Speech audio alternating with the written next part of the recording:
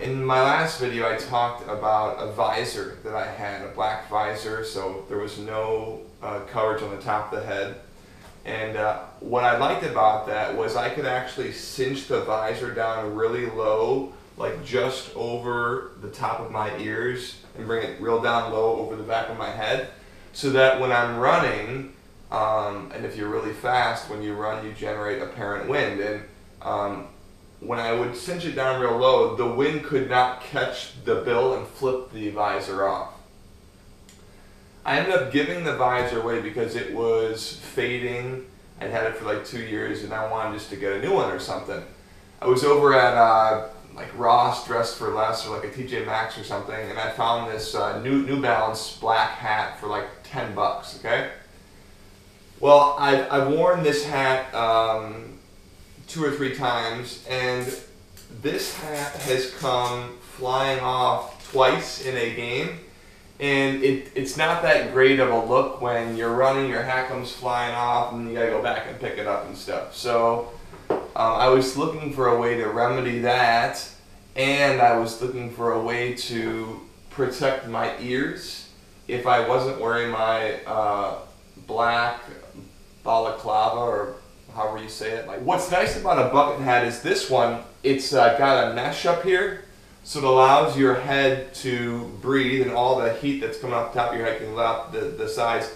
And it's got a pretty big brim, so it'll keep the sun off my ears, off the my forehead and my face, and like a little bit off my neck.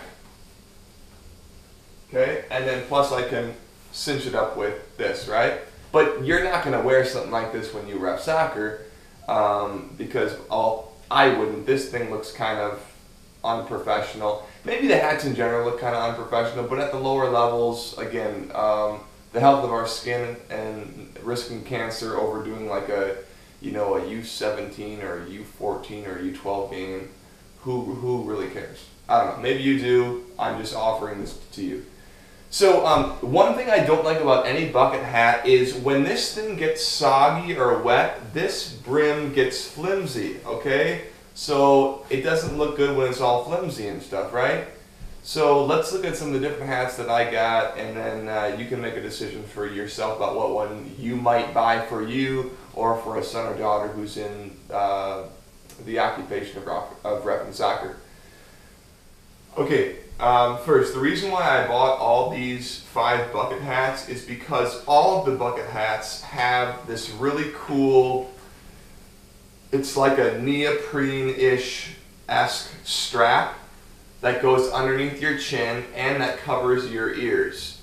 So that way I can run, I'm really fast to run about 75 miles an hour. So no matter how fast I go, the hat's not going to come off. So I really liked that. I can just strap it on. So all these hats have it. So let's take a look at this first one. This is by Top X. It is 100% nylon, and its size is 59 centimeters. Now this hat just, sorry guys, this hat just feels ridiculous because the brim is all over the place. You can push the sides up with these little buttons. And I don't know if you can see this, but the side part of the hat is all flimsy, right? And it's thin. But this front part is like it's thicker. It's like there's a piece of cardboard or something in there, so it keeps more of its shape. And it does have some little mesh stuff on the side to let out some of the heat. It's a nice black color. Again, in like a year or two that'll probably be all faded, and it's got a little cinch strap to tighten down the hat around the side of your head. With both sides folded up, it looks like that. It feels really similar to the other one, and the brim on the Quicksilver one here feels thicker. It's also not as big, so it's a shorter brim here compared to this one, the Top X. So this is the large, extra large size. This one actually feels kind of comfortable. So again, I can pull this one pretty down far over the top of my head. It's going to cover my ears fully. This one does not have any mesh on the sides. It's just got two little holes that are like, don't look like they're going to do too much. It's going to provide some protection for my forehead, but not a lot back here on the actual neck. Okay, the Rip Curl. Oh my gosh. It's too small for my head. It's got that thing where it's got the solid front part of the brim. It's like there's like a piece of cardboard in there or something. Great ear protection, which is where everyone forgets to put sunblock. The Rip Curl's got some of those side vents right here. This one feels like and looks like it's like the thickest and like the best made. This is the Rip Curl. A little tight on my head for 23.5 inches, which is the crown of my head. It's like a pocket up in the top. Maybe you could put like a key up there if this is like a surf hat, right? Or maybe, I don't know, an ice pack to keep yourself cool. Best construction I'm going to give to this Rip Curl hat. Got the drawstring in the back, couple holes up top there to, you know, vent the hat.